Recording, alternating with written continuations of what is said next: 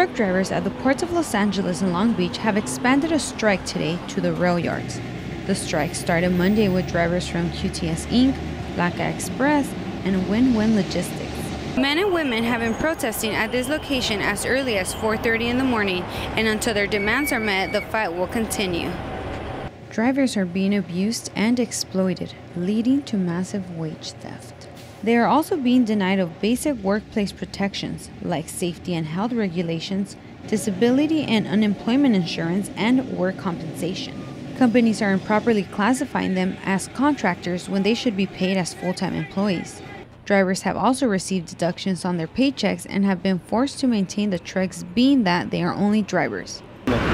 A righteous contract, a labor contract, because we're tired of being treated like owners and not taking any money home.